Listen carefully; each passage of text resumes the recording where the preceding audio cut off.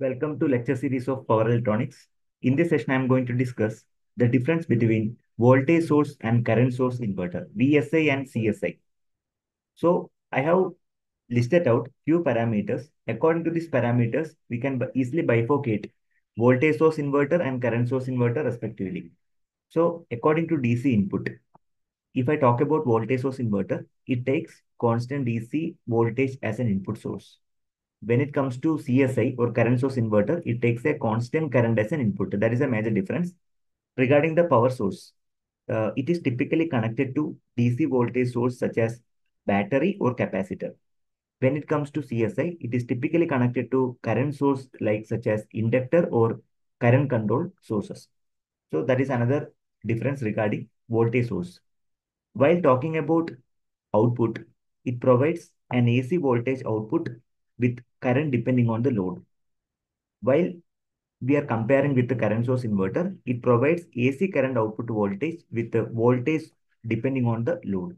So these are the few important difference.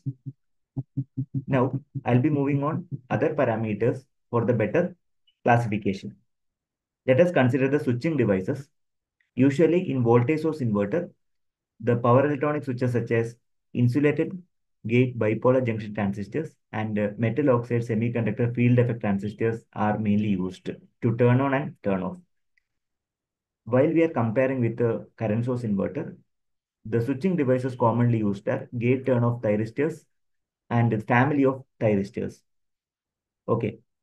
Regarding the applications, the VSIs are commonly employed in electric motor drives, uninterrupted power supplies, and solar inverters. Then, regarding the current source inverter, it is mainly used for high power industrial drives and induction heating, then welding applications.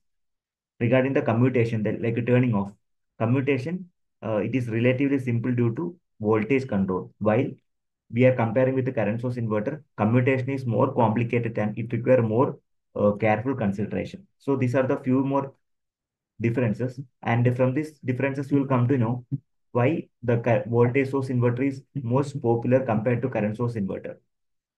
And let us see the few more important differences such as size and complexity. Generally, the VSI is smaller in size, less weight, and less complex due to voltage control. Voltage control is pretty easier compared to current control.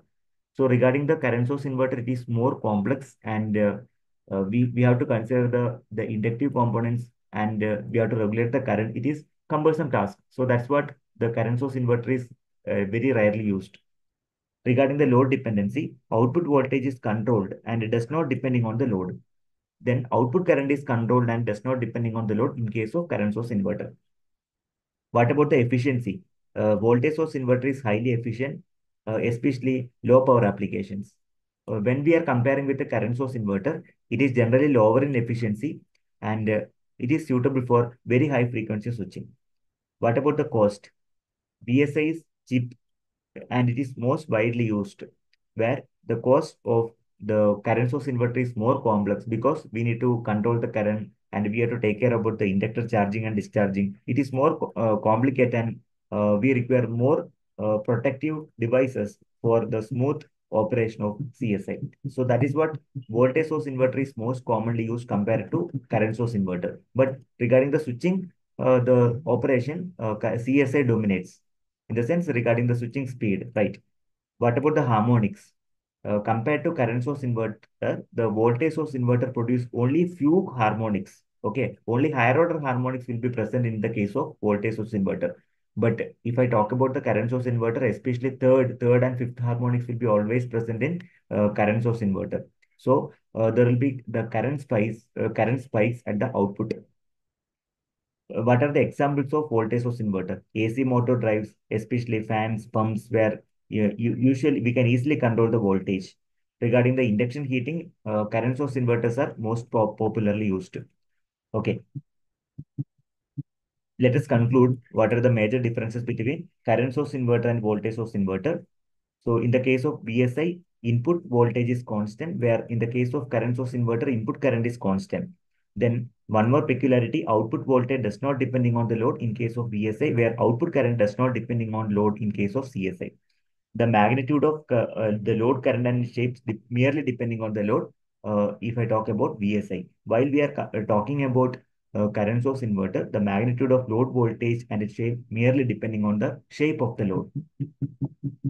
Okay, so that is another important thing. Then we can say about like VSI has a constant voltage at its input terminal where the output voltage does not depending on the load we just discussed. Then output current depending on the type of the load. That is a major difference in case of VSI. Regarding the current CSI, it is just opposite to that of VSI. CSI has a constant current and at its input terminal.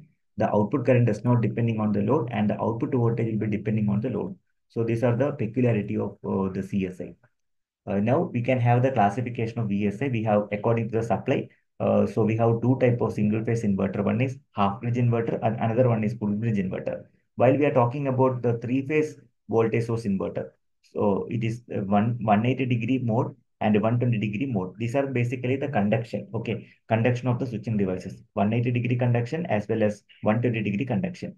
So this is the conclusion of the session. So in this video, we discussed about what are the major differences between voltage source inverter and current source inverter. Ultimately, we concluded that why the VSI is most popularly used.